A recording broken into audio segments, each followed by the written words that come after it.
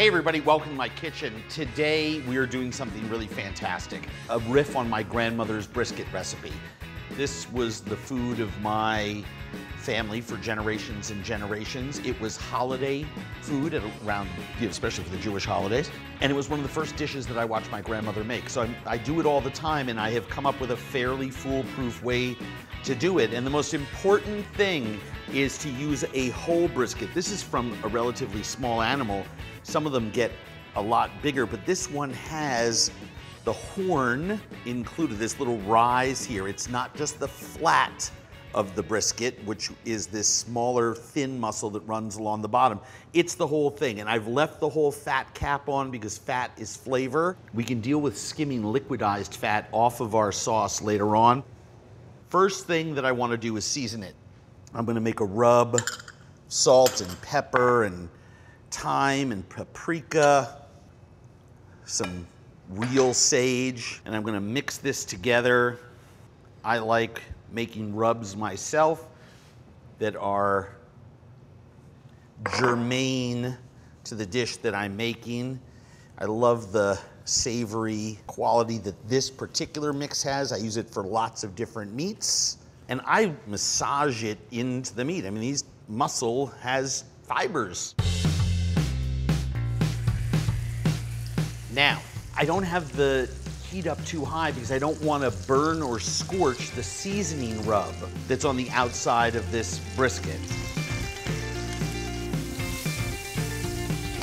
So, you know, it took 6 or 7 minutes, but we have this really beautiful dark walnut browning on the flat side of our meat. Now the fat side will actually take a little bit more time to color up the same way, and the reason is there is water present in that fat, a little bit.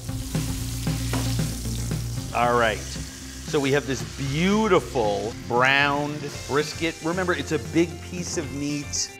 Set that to the side, and I immediately add my onions to this. If you want to, you can add a little bit more of that same mixture that you season the meat with. Peppercorns and bay leaves. I'll just lay these on the top. This is the time where we add our garlic. I'm gonna add liquidy solids, the tomato. So rather than put the brisket in and then add the liquid, I'm actually going to add our stock and our vinegar. And I'm gonna let this warm up a little bit and come to a simmer. And once this starts simmering, fat side up, very important. I'll nestle our fennel in there, tent this with foil, slide it in the oven.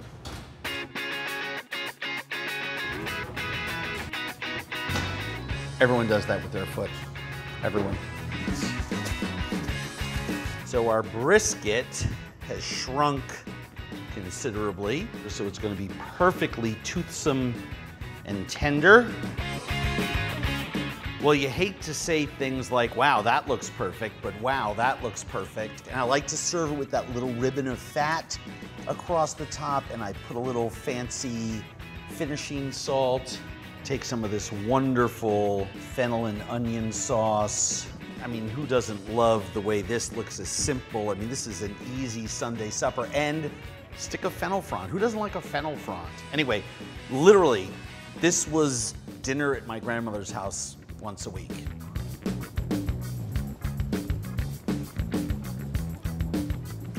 Perfect. Melting, tender, still holds together. It rested, all the liquid returned into the protein there. And this is as good as brisket gets. So, make sure you check back every day because it's brisket week here at AndrewZimmern.com in our kitchen with our web series, Andrew Zimmern Cooks. And in fact, I just did.